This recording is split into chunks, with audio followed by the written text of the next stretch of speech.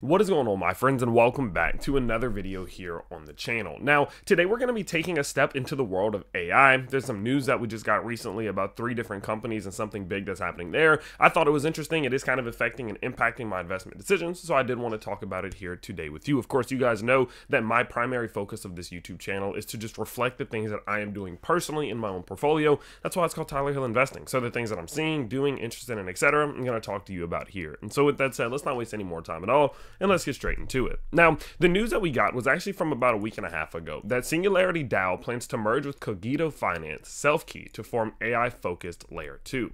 Now, you guys know that AI is still pending becoming a very, very massive part of this ecosystem. Like, obviously AI is big, and it's become like a staple of the world, don't get me wrong, but AI is quite frankly nowhere near as big as it's going to be. It is going to be substantially bigger, not just in Web3, but in the world in general. And I do believe that is also going to translate into the world of Web3. I think in crypto, we are going to see AI consistently becoming a bigger and bigger and bigger part of it till it is somewhat integrated into all aspects of Web3. And so because of that, clearly it's important to pay attention to. Now, it's doing well already, right? We can see a $27 billion market cap across so many of the different ones. Obviously, we have Near Protocols, the biggest one at 5.1 billion. We got BitTensor, Internet Computer, Artificial Superintelligence Alliance, Render, The Graph, etc. We got TARS, one that we've talked about a few times here on the channel. But at the end of the day, again, 27 billion ain't nothing. I think we're going to see this sector alone end up $1 trillion sector in crypto. I do think that, but we're still in the early stages. Maybe that'll be 2 or 3 cycles from now. But anywho, so of course we did get some major news about this, and so I wanted to talk today about this news, what it means, who this is, and why I think that it's important. So what we can see here, let's just go down. Singularity DAO, which we've talked about here on the channel, it's someone we partnered with a long time ago that is very big in the world of crypto, plans to merge with Cogito Finance and Self-Key to form a combined project focused on tokenizing the artificial intelligence economy. Now, what they're planning on doing is, in order to do this, is by creating an EVM-compatible Layer 2 blockchain, which brings the AI economy on-chain. It offers a compliant RWA tokenization framework to tokenize AI, compute, and monetize AI agents. So what we're going to do is we're going to take a little bit of a look at how they're going to do this, what some of their plans are, and much more. So as I mentioned before, the major focus here is that they are going to be creating a Layer 2 blockchain. Now, do remember, a Layer 2 and a Layer 1 are very different. Layer 2s are typically built on top of Layer 1. So this means that they're going to be able to accomplish this quicker. You know, although yes, Layer 2s can be complex, I do personally prefer, like, when people just say, you know what, there's a couple Layer 1s out there that are fantastic. They're phenomenal. They work very well. We don't need to start trying to reinvent the wheel. We can just build on top of it. And so they're going to come out with their own one that specializes, of course, in the world of AI. They say this specialized EVM Layer 2 platform is optimized for monetization of AI, addressing challenges like liquidity and accessibility by tokenizing core parts of the AI value chain. From hardware to applications, it enables new asset classes such as tokenized AI compute integrated seamlessly with the DeFi ecosystem. Now, some of the ways in which they're going to do this, and the way in which they're going to try to accomplish this, is by trying to again capitalize on the entire AI market opportunity, because it goes a lot deeper than you realize. There are multiple different areas and aspects of AI that need to be brought into Web3. Now, without diving into each one specifically, we can see here that they're planning on getting into the hardware layer, which obviously is the backbone of AI. This is real stuff in real life, real products. There's platforms, there are foundation models and knowledge graphs, there are model hubs, there are applications, there are AI-based services, and of course, data in general. So what their game plan is to do is to tokenize all of these different things and bring all of them on chain. Now, some of the ways in which they're going to pull this off, okay? They're going to have an AI-centric app, and I'm very excited about this. They say that the Singularity Finance dApps are built with a keen focus on enabling the onboarding of the next wave of the AI economy, tackling the core challenges faced by existing Web3. Singularity Finance will provide key solutions to resolve challenges such as complex onboarding, fragmented liquidity, difficulty in fiat on and off-ramp, and enable deep integration of decentralized finance applications within the AI ecosystem.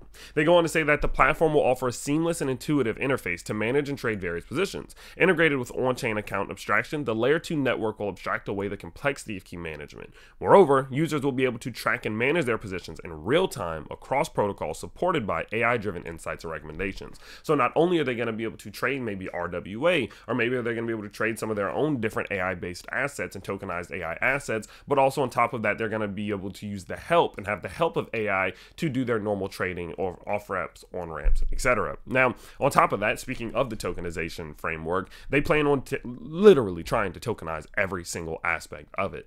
Now, one interesting thing is, like, in the process of them doing this, okay, what I always think about is, look, if we're going to be tokenizing things of this nature, right, whether it's, funds and different data and all of these different things, compute, whatever it may be, I always question and I always wonder, how in the world are people going to make sure this stays safe? Because the moment you tokenize something, the moment that it becomes much more risky than it was before, in my opinion. And one interesting thing that they're doing is that they're going to actually setting up a bunch of different safeguards that we're actually going to talk about here, and for identity solutions. Some of them include, of course, full compliance. The segregated portfolio company is registered as a mutual fund, regulated by the Cayman Islands Monetary Authority and fully compliant with all relevant regulations. There's off-chain custody, and there are reputable and independent service providers that they're going to bring on board. Now, when we go to identity solutions, they're also going to be taking advantage of some much more in-depth safety precautions, if you want to call it, which could be wallet screening, KYB, and KYC as well. Now, I think all of these things are important, especially as they're going to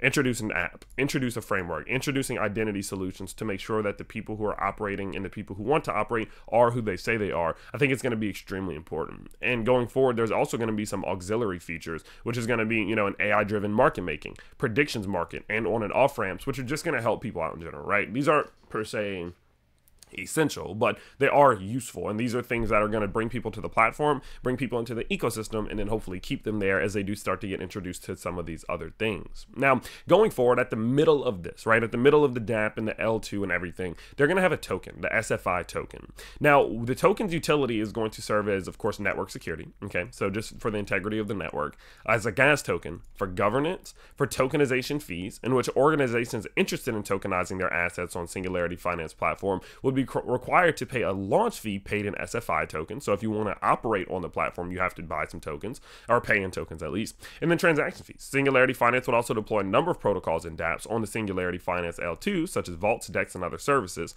A portion of the fee charged by these services and dApps would be distributed back to SFI token holders, basically as if you are a shareholder in the blockchain itself. And so you'll get paid out dividends as people do use their ecosystem.